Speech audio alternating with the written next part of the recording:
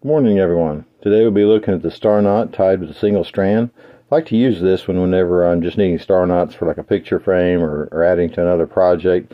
The reason is I only have the two lines to deal with hiding or tucking away whenever I'm finished with it, versus a multi-strand, which you'll have several strands, especially like with this 6 strand here.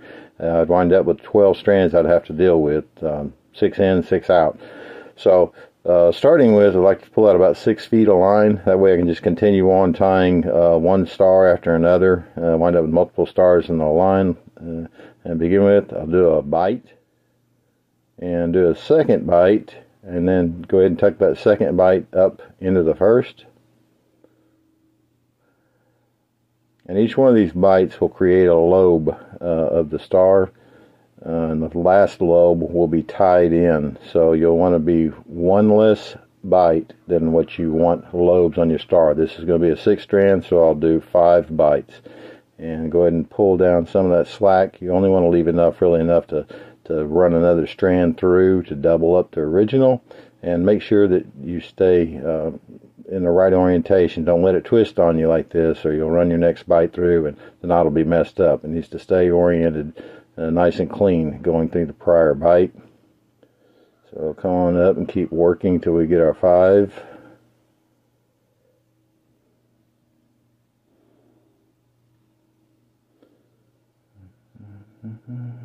One, 2, 3, 4. So I got one more to go. Just make sure you don't forget to count that initial bite. It really won't look like it's there, but if you look at it and pay attention, you'll see it's there. Make sure you count that initial bite. And now that'll should do it. We'll look at it. There's my initial 1 and 2, 3, 4, and 5. So that's all the bites I need. I'll be tying in that 6th. So next what I'll do is come around with my working end, come from the bottom and go through that last bite. Okay, and then bring this around. You'll want to take that working end and pass it underneath that standing line at the start of the knot. And then come up from the bottom again on the beginning loop you have. So be working to the bottom on these first lines.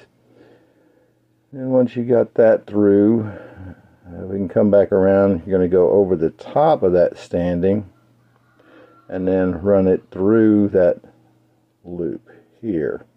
So now you'll have a top and a bottom strand formed, and it's a good time here to go ahead and work the slack out where you brought these together. Try to even up all your slack. Less slack you have here, the less slack you'll have to work out after you finish the knot and doubled it.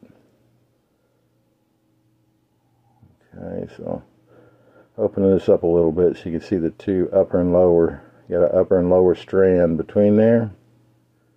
You want to pass your working end back through that to create your final 6th lobe. So you'll pass it between those lines. Take up your slack on it.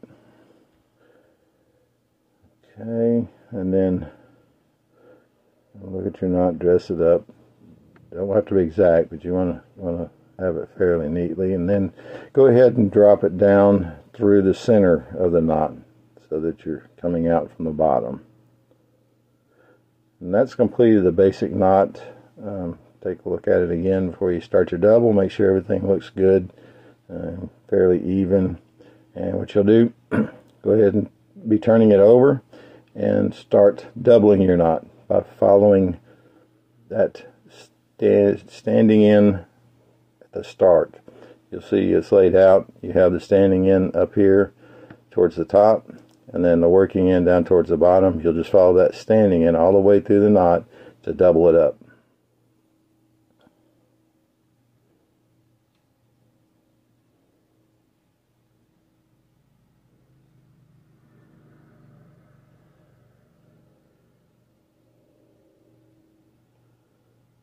Turning it back over, you'll see that standing in follows here. We'll go around for a loop and back underneath. So you want to make sure you always do your working line to the inside of that standing line. You want your original knot line to be to the outside. And when you come around with your loop, you want that working line to be on top of the prior standing line.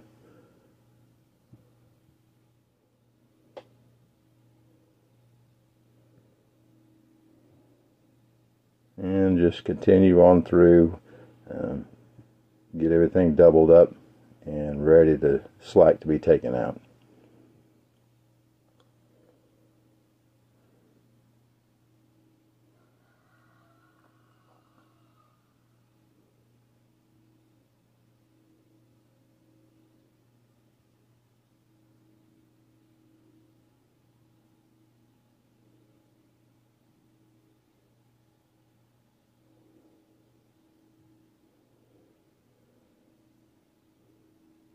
Okay, so now we're coming up on the final loop. I'll go ahead and get this finished up. I'll show you how we finish off this knot.